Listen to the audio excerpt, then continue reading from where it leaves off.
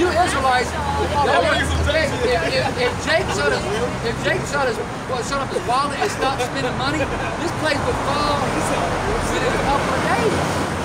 Hey, for real, because Jay keeps this economy going. Yeah, because Jay like looking so nice. Right.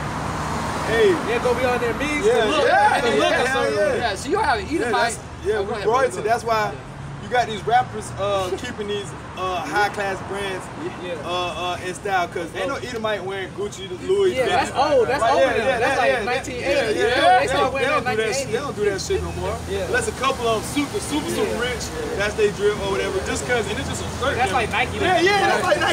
Like Hanes. That's like a t-shirt. But your average doctor, he ain't wearing no fucking Gucci belt. You know what I'm saying? Shit you ain't never heard of. Yeah, he's wearing doctors. Also, too, when you see Esau, 9 times out of 10 with him, he lives in a big mansion, he drives a piece of shit. You have a Jake, he'll live in a trailer and drive a $60,000 Escalade. So if you Israelites stop spending your money, this place would fold up, man. Oh, the Northern Kingdom too, man. Y'all spend that bread too, man. Y'all buy horses, big boys, y'all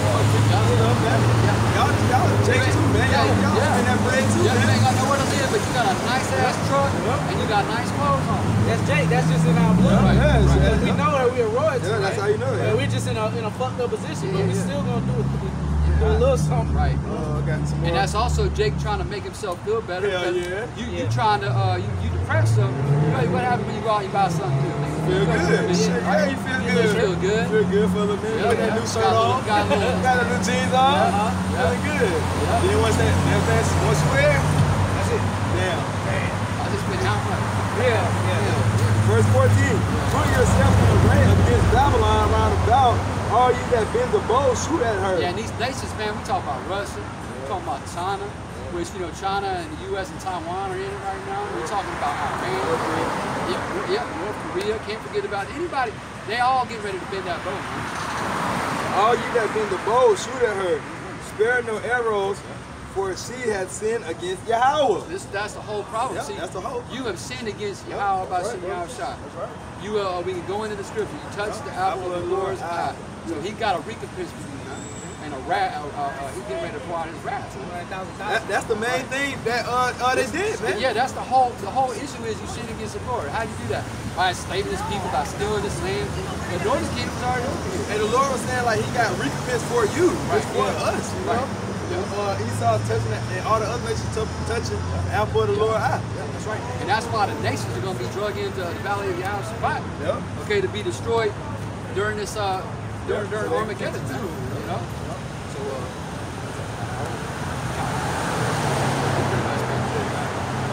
we made the point, man. America, this place is Babylon, all right? It's the central kingdom. This is the mystery virgin daughter of Babylon, which ought to be destroyed. And that's what's getting ready to happen. This place is going to be destroyed. All right? So, hey, Lord willing, you know, this is edifying, you know, and with that, we're going to give all glory, honor, and praise to Yahweh, Ba'ashem, Yahushua, Ba'ashem, Kakudas. Double honors are due unto the venerable apostles of the great millstone, along with the elders who rule well.